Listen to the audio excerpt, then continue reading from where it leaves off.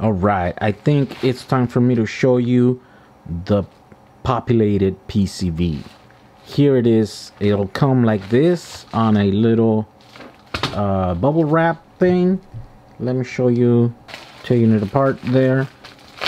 This is to protect it because it comes from a far land, right? And so in order so it doesn't get scratched and damaged, then this is the best way and most economical way that we found.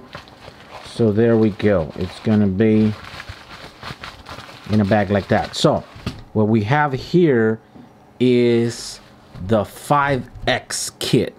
I've made a 10X and a 5X so far, and this right here is the 5X. Let me show you how to put it together, right? And of course it's really easy to put it together, so but you know, nonetheless you still have to go through it. Let me show you. You will need some cells.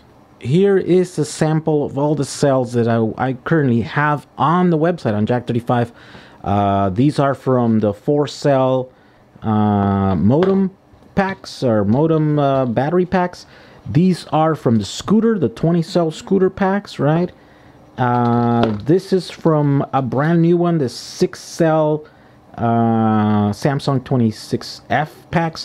All of these are available, and I will be adding some more. And of course, by the time you see this video, maybe all of these will be out of stock, but I'll hopefully have different ones, right? And these are all salvage cells that come out of packs, sort of like this one's here, right? This is what I have a bunch of these ones coming up in different color and different configurations, but you salvage the cells, and I have videos on how to salvage those cells. But once you have them clean and then you tested them and then you mark the capacity and all this stuff here, then you can put them on your PCB kit. So let's do that now. So here we go. Super simple. Super simple. You go positive, negative, right? And then you get your cells, right? And then you populate the kit. There you go. This is the positive. The positive's on top. You put them all the same way.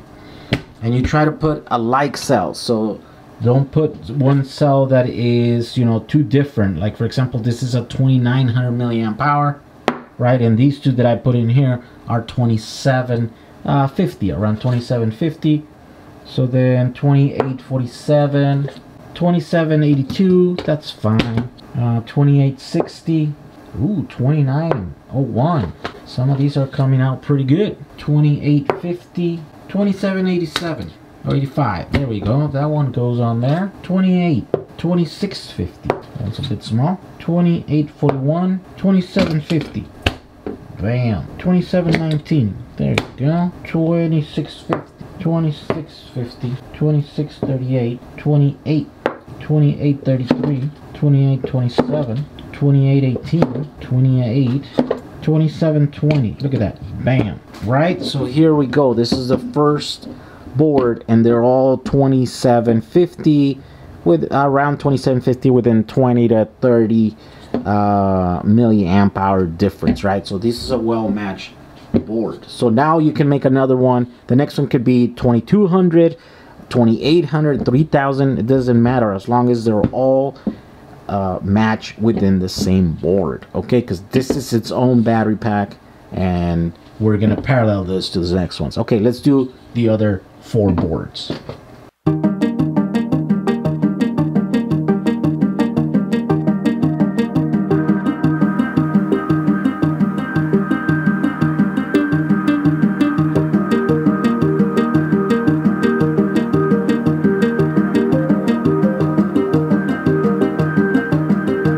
Okay, now that you have all of these boards populated, then what you're gonna do is choose the bottom one, and then you're gonna put the little feet.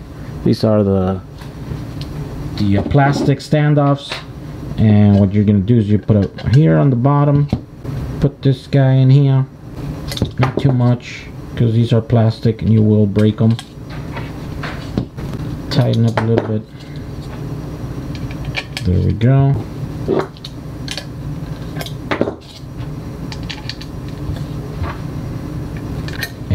here we go. That's the bottom one right there to attach the other ones. Here's the thing that I always like to do, just to check, make sure that they're all have good voltage. Okay, 29.1 volts, 29.1, 29.1. Oh, no way. Look at that, there's something wrong with that one. 29.2. Okay, so we have one board that has a problem. See this? 29. Okay, so it doesn't read voltage. So here we go. Do we do this? That one's 4.1. 8, 12, 16, 20, 23. Huh? That's the one in the front here. What happened? See?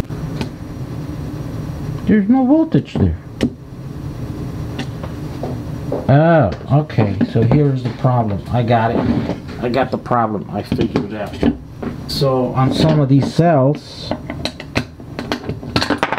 you see they got this little extra thing here. Okay, that one was basically shielding the cell from connecting. So maybe you have to, I mean, this is for safety. It adds another level of safety there so that there's less chance of you shorting out the cell, because the negative is right here and the positive is right there. They're so close that they put these little rings here. But sometimes when they're all like this, then they get in the way, right? So now that we uncovered that was the reason, we should be fine now. Look.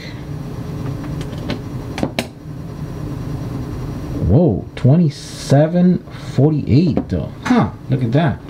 All the other ones are 2910, which is, you know, fully charged. This one is showing a tiny bit lower. Let's check it out. 4.14. Yeah, that's pretty. 4.15. 4.15. 4.14. Ah, here's a cell that is low. 3.8, 3.62.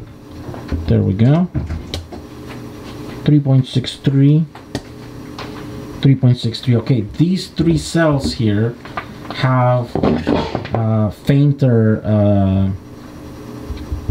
writing on them, which means that I think what I did is I checked these a long time ago and I might have already used them in something. So these are not fully charged. So these are not gonna work. We're gonna replace them with fully charged cells because they all have to be at the same voltage when you put them on this on these boards. I mean, they don't have to, because eventually your BMS, if you install a BMS, it's gonna take care of that, right? But you don't want to do that intentionally. So it's just so much easier to change these cells for some that are already fully charged and they're equal, you know, 27, around 2750 milliamp hours. Let's look for some of those. 2718, that's a bit low, but okay, whatever. 2717, 2714, there we go. They're a bit lower than the ones that are there, but should be okay. These ones also have those things in there. This one is kind of loose, so I'm going to just remove it. So then you mount those. Positive, negative. Pay attention to the positive, to the negative. Okay, now let's check the voltage again. Voltage. There you go, 2908. A little bit lower than the other ones, but it's okay. That's close enough, right? So here it is. This is the very first one. You add the second one. There you go. Then you add the 4 standoffs. And you add a third one. More standoffs. Then there's this one.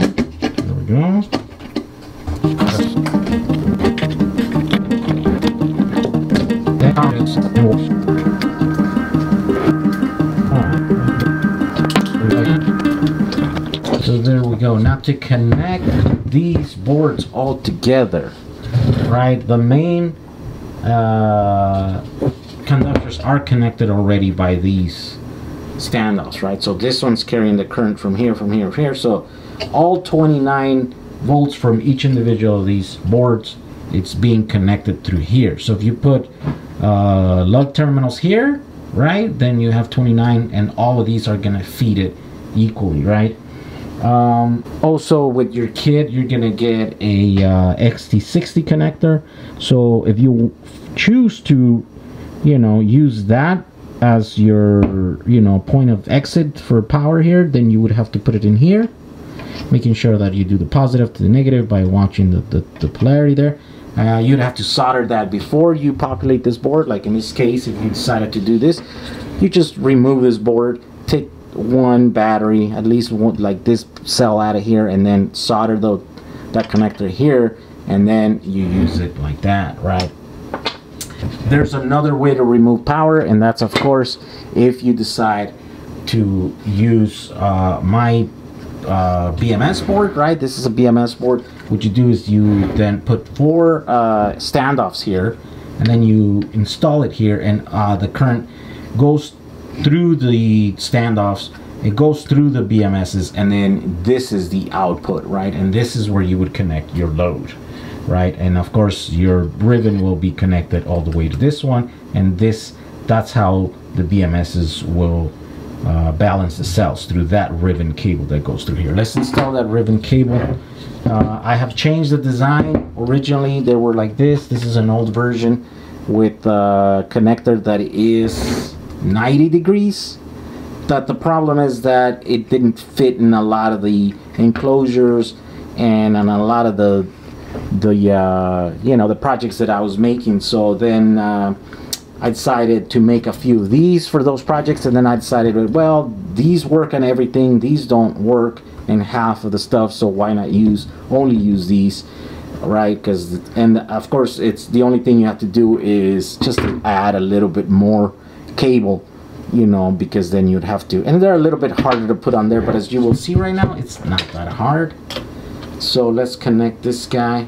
So they have like a keyway here. You just got to make sure that to align that. So for example here, right, we just connected the first one, right, and then the second one, right, you'll have to go in there and then bend the cable, but that's it. You know, it went in there, bam, not very hard. You bend this one too, there it is, that's connected, right? So there's a little bit more cable that is used this way, but you eliminate all that extra dead space that it would create by having the 90 degree version of this connector. So this is much better, I think, because then allows you to have a smaller footprint and one of the most compact battery pack that is possible with these boards here, right? So there you go. So of course this is available as a kit, 5X kit, so it comes with 5 of these boards. You can use them like that. You could have another set of 5, and then instead of doing 24, right, you'd put you could use just 2 sets of BMSs, another one here, and then you put these 2 in, you can put them in parallel, then it would be 24, right, and each one could be able to do a max of about 50 amp continuous. But so you'll have 100 amps off of this little pack right here. Of course, with only 5 boards, you'd have to have the right cells. These cells don't like to put much more than about 5 amps, so you're talking about 5, 10. Yeah, so this is stack right here is only capable of 25 amps out, right? So you will have 25 and then 25, and then you have 50 amps here. Or you can connect them in series, right? So the positive goes to the negative of this one, and then the positive goes now, and so then now you have 48 volts, right? And it's capable of 25 amps at 25. So 48 volts, 25 amps, right? And that's what this pack will be able to give you. Also, you could buy it with the state of charge, and this is the same thing. It works by putting these here, connecting the ribbon there, and these guys will tell you the state of charge of the battery. And so these unfortunately currently are out of stock right now. I haven't been able to get them from China because of this whole virus thing, and I'm waiting for them, but these are in stock. I have, you know, about 1,000 of these in here, and so that's why I'm making this video. So there you go. This is how you would put together your 5X kit of populated battery boards. All right, hope this helps someone out there build a battery pack. We'll see you guys on the next video. Bye.